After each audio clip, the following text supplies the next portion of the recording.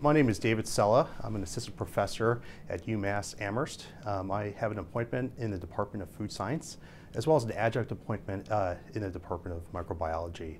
And we're really interested in the influence of dietary molecules on one's health, and specifically as they influence our gut microbiome, right? So these are the beneficial microbes, or in many cases beneficial microbes, which interact with dietary molecules, which may influence health. We're seeing a lot of these potential impacts. The particular study system that we take a look at are infants. We're really interested in infants because they're consuming a pretty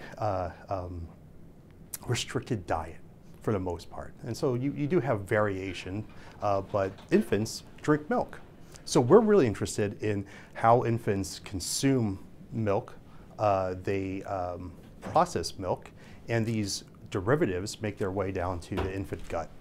Now, once they get there, how do they interact with the microbiome, the microbiota that impacts infant health and later on development? So we're asking a couple questions in the laboratory about that, trying to answer those.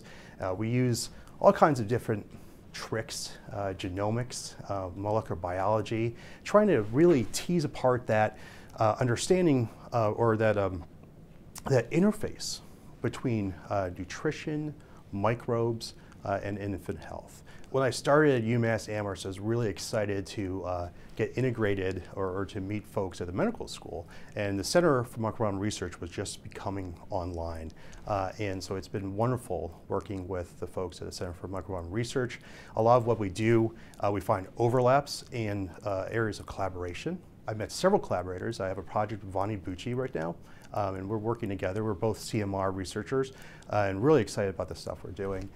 So it's been a really nice and supportive environment. When we start sitting down in the laboratory and designing experiments, we think about three basic things. We think about nutrition or nutrients, molecules. We think about the bugs in our cells, and we also think about impacts at health. If we could promote infant health, not only in our communities in the Commonwealth of Massachusetts, but also globally, that's a good day. That's actually a good career. And that's what we're trying to do as a Center for Microbiome Research and try to promote health together.